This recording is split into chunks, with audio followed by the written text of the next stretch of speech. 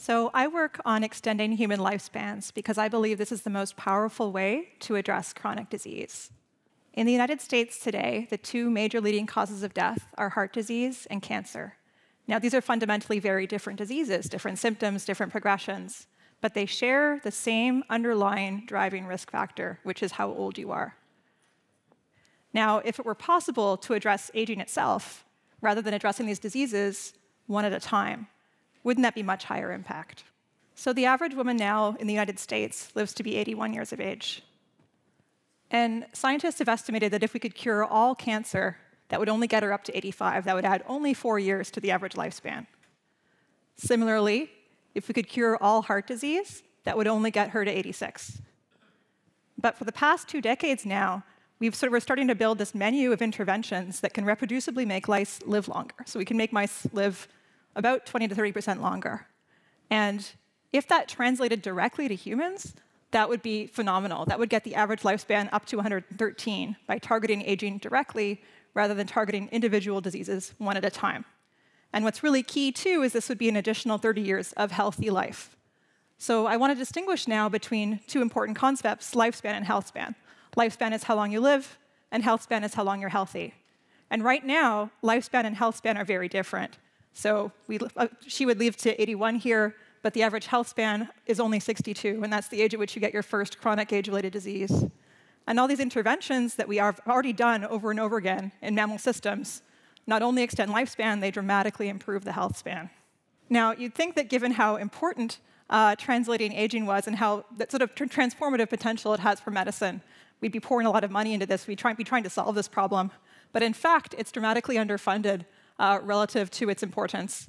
So in particular, the NIH, which is sort of all the spending on research, on medical research, only about 1% of their $37 billion annual budget goes to research on basic mechanisms of aging. And similarly, if you look at all of Medicare spending as a whole, that's an even smaller number. And part of the reason for that is that aging is a very young science. So it's only been for a few years that we've been able to do these things. And today I'm going to give you a brief tour on sort of the history of aging research and what we're discovering now that's going to translate into human health in the near future. So as I said, aging was a young science, and until the 1990s, even in academia, very few people worked on it. And the idea was that aging is so complicated, there are so many different things going wrong as you get older. How could you possibly do one simple thing and have a dramatic effect on lifespan? Is that even possible? And that sort of idea changed in 1993 when Cynthia Kenyon published this paper about this worm, C. elegans. So this worm usually only lives 2 weeks. And she showed that by deleting a single gene in the worm, you could double its lifespan, which was just amazing. And that sort of really brought the field to increased prominence. And the next decade, people spent sort of mapping out all the different ways you could genetically modify invertebrates, like yeast, flies, and worms, and influence lifespan. And they identified several hundred ways you could do this. So not just 1 or 2 ways, but several hundred ways. So that's great. We now have really long-lived worms. But what about mammals? So in the 1960s, a group of Canadian scientists sailed across the Pacific to Easter Island to study the isolated population there. And while they were there, they collected a whole bunch of soil samples and brought them back to study. And just by luck, they found that this drug, rapamycin, which is produced by one of the bacteria there, was really sort of bioactive and did all sorts of interesting things. And the idea that this drug could impact aging was first sort of tested in a very large study in 2009. And this is, I would consider this to be one of the first drugs shown to reproducibly extend mouse lifespan. It's a very solid result. It's been done over and over again. And basically, they gave this drug to mice starting from middle age, and it boosted their lifespan by 14% on average, and also substantially increased their health spans. They got sick at later ages, although biomarkers of disease were improved. And this is sort of the early 2000s is when people really started to map out all the different longevity pathways in mice. Excitingly, this is one of the first sort of basic aging discoveries that's been translated into humans. So there's a company, Restore Bio, just spun out of Novartis a year ago, IPO'd earlier this year, that's taken this drug into humans. And they just published their phase 2b data this summer, showing that rapamycin can improve certain aspects of immunosenescence. So as you get older, your immune system doesn't work quite so well. And people who took rapamycin had 30% fewer respiratory infections. It's sort of the first proof of principle of a really basic aging discovery taken all the way to the clinic. Another really exciting discovery in aging research is to do with senescence. So when your cells get damaged, if they get really, really damaged, either by DNA or by replicating too much, they senesce, which means they no longer function, they can no longer replicate, and they actually secrete these toxic factors that are bad for neighboring cells. And there was this hypothesis in the aging field for a couple decades that if you could simply delete these cells, that would be good for the animal's aging. Again, this was first tested directly in 2011, and then sort of established even more in 2015. But if you could delete these cells, that could boost lifespan as much as 30%, and health span as well. And you can see that's really apparent from this image here. So these two mice are the same age. The one on the left is a regular mouse. The one on the right is a mouse with its senescent cells deleted. And you can see the regular mouse is losing hair, its spine is bent, it's not doing so well. And just this one simple intervention can have a really dramatic impact. And there's a company working on this as well, Unity Biotechnology, which just started their first phase 1 study for osteoarthritis earlier this year. So one of these drugs went into humans just earlier this year. The final result on aging that I want to tell you about is all about blood.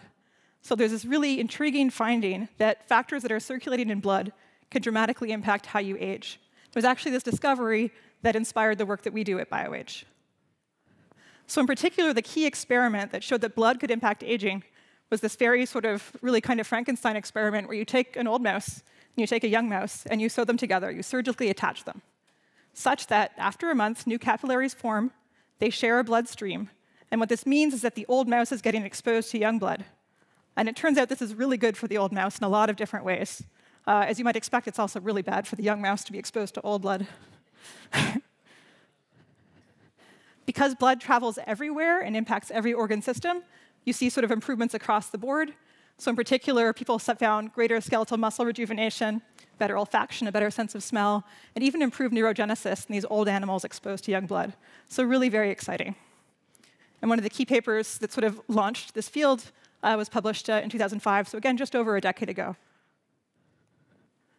So blood works, young blood works, but we don't actually know what the causal factors are.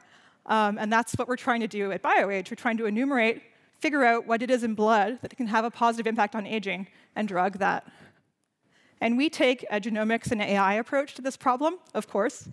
And what we do is we analyze blood samples from young people and from people who live short lives and from people who live very long lives.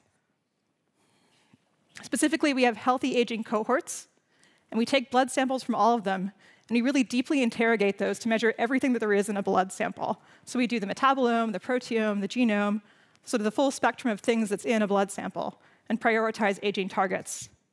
So to give you an example, one of the targets we're working on now is a protein that circulates in your blood. And we discovered that humans who have higher levels of this protein live longer, are less frail, and are protected from disease. Furthermore, when we injected this protein into very old mice, it improved several aspects of their health. And we're now trying to drug this protein. It's really key, too, that there's not just one blood factor that impacts aging, there are many. And at BIOAGE, we're building out a platform to enumerate all those factors, to validate them in vivo in mouse aging models, and then to drug them. So I think now, just in the last few years, we're finally entering really the human era of aging science, which is going to be a lot more translationally relevant to human diseases. There's a couple other discoveries and sort of projects in this area that I'm very excited about that I'm just going to mention to you briefly. One is the genetics of exceptional human longevity. So this woman here, Lila Denmark, lived until she was 114 years old and practiced medicine until she was 104. So she retired 40 years later than most people do, which is just amazing. So we call that a supercentenarian. And there are these sort of families that are genetically enriched for this like outlier, sort of longevity outliers. I love this image. This is 4 siblings when they were all children, then again when they're all over 100.